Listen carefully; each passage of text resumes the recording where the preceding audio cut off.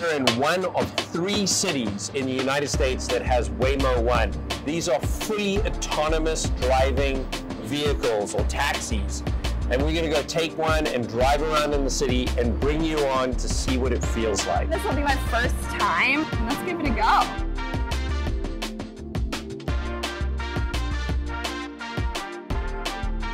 Cool. This is pretty cool. I mean, the car's driving quite perfectly, to be honest. You don't even really think that there's no one there. It's a nice ride. It's very comfortable.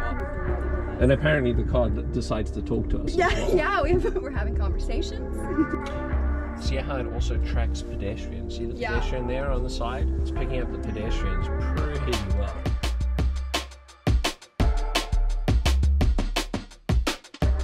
Alright, so we're going to call rider support right now because we're going to see what happens. Connecting to rider support.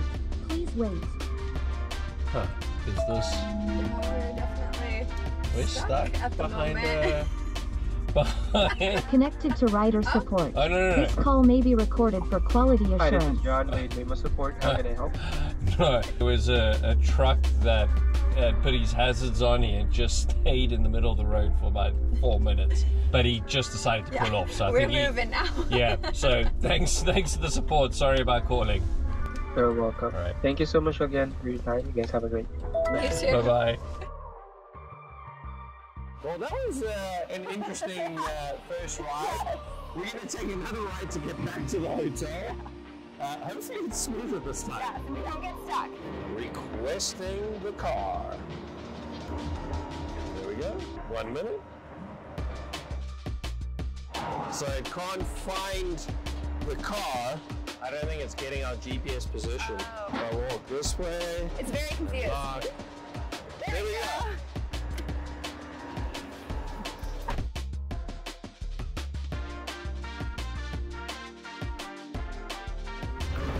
Almost there. Don't forget your phone, keys, or bag.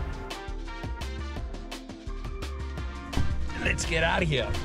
We just finished the Waymo ride. What a cool experience, you guys. Really didn't feel like there was no one in the car. It was very, very awesome. Yeah, definitely. If you guys are in the Phoenix area or other areas where they have a Waymo One, jump on it. Absolute cool experience. Our only negative side of it really was where you pick it up and where you get dropped off. If you're right next to a big tall building, your phone GPS actually gets lost and we couldn't unlock the car. So that's one little piece of advice. Try to look where you're gonna pick it up. Make sure you're not near big buildings and then select that location to be picked up.